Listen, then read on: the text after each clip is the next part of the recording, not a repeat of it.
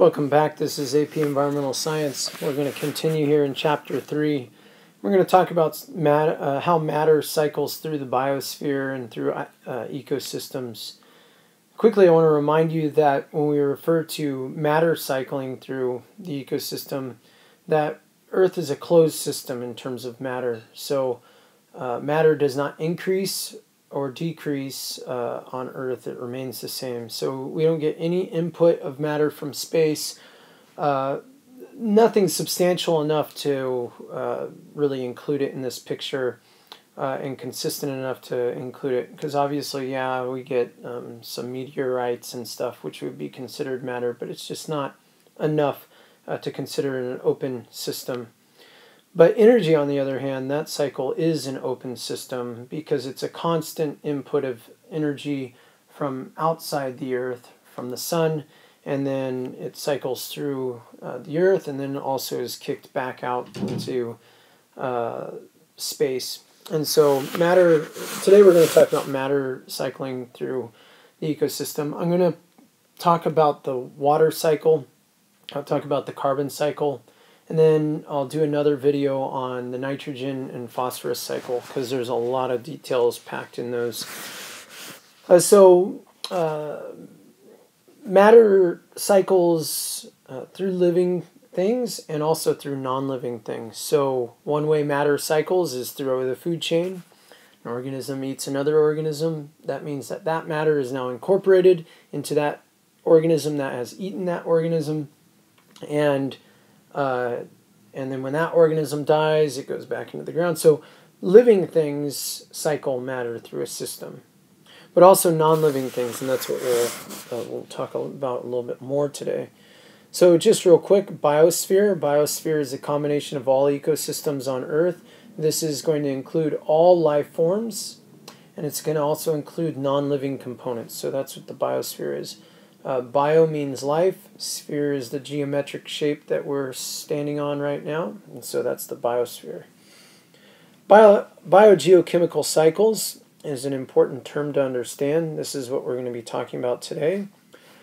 And in the word is the definition, but this is the movement of matter within and between ecosystems.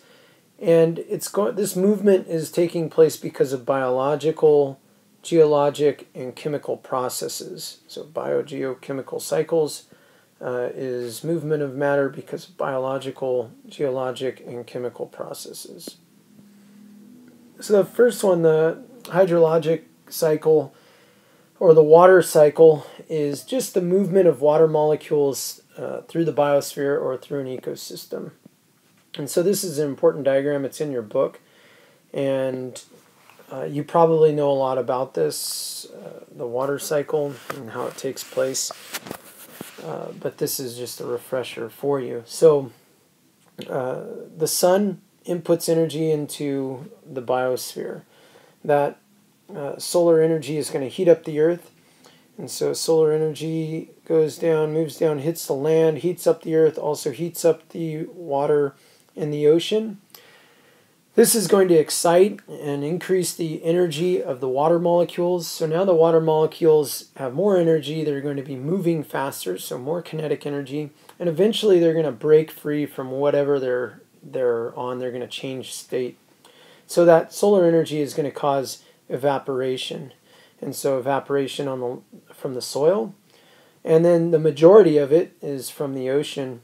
And the oceans are very important. The ocean is the majority of the surface of the Earth, and so the oceans really drive climates, and much of the evaporation is occurring from the oceans. As well, plants are going to go through transpiration. That's just the release of water from the plant through the leaves. And another term that we use for that is evapotranspiration. And so off of forest, any vegetative cover, you're going to have evaporation or transpiration up into the upper atmospheres. As it moves up, the upper atmosphere is much cooler, and so it's going to condense any of that gaseous water, and it's going to form clouds. So now the water has less energy, it's cooler, And eventually it's going to rain down in the form of rain, snow, or hail, and we call this precipitation. And it's going to rain down to the earth and hit the ground.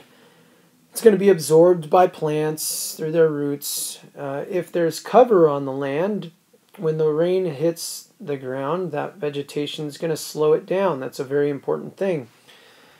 It slows it down so that the plants can actually absorb that water. It slows it down so it can also percolate through the soil layers and be added to our groundwater and aquifers.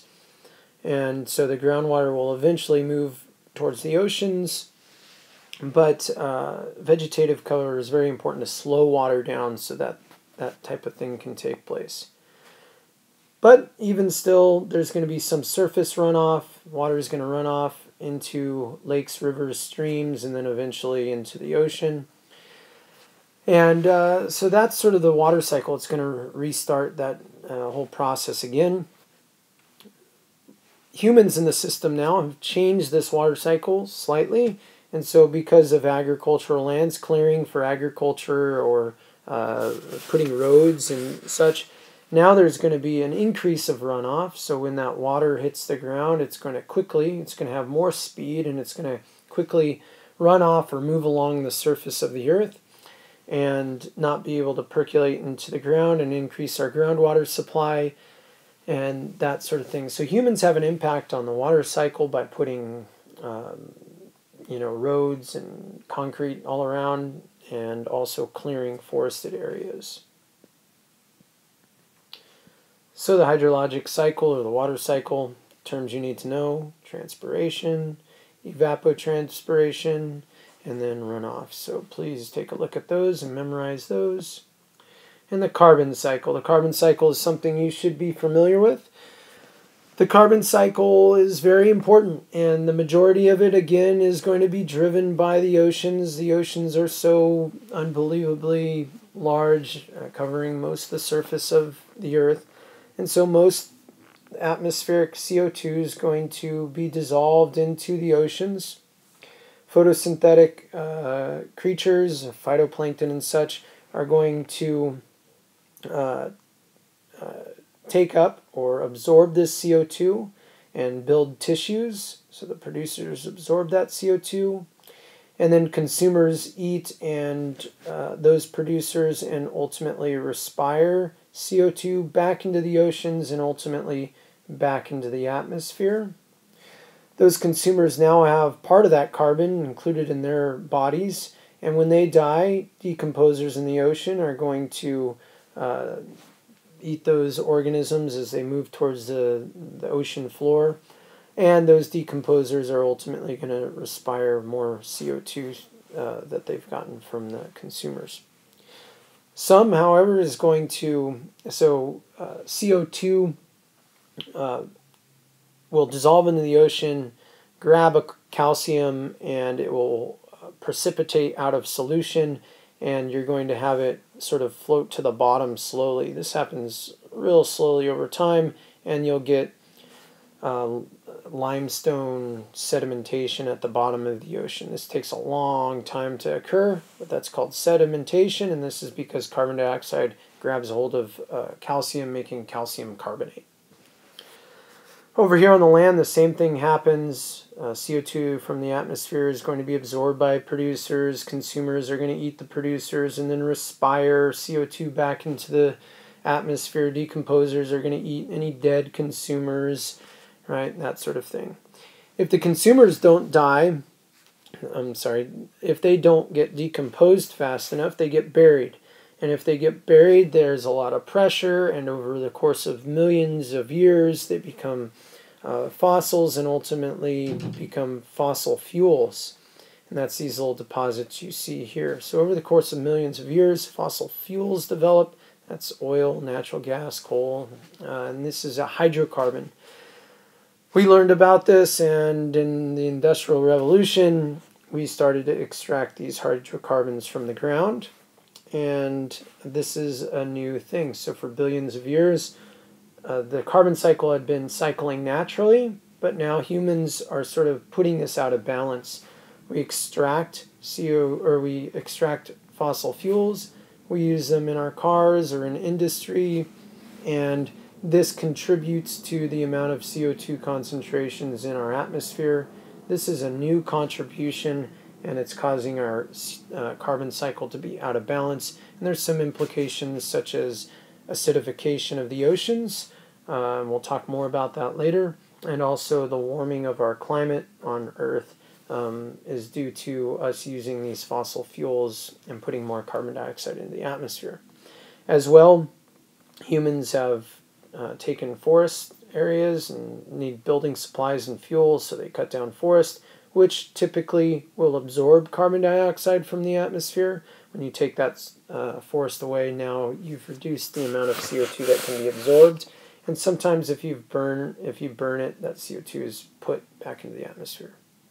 We're going to talk more about this because there's some interesting things taking place in the Arctic. As the Arctic warms, some release of methane and carbon dioxide from some dead organisms is happening. We'll talk more about this in another chapter.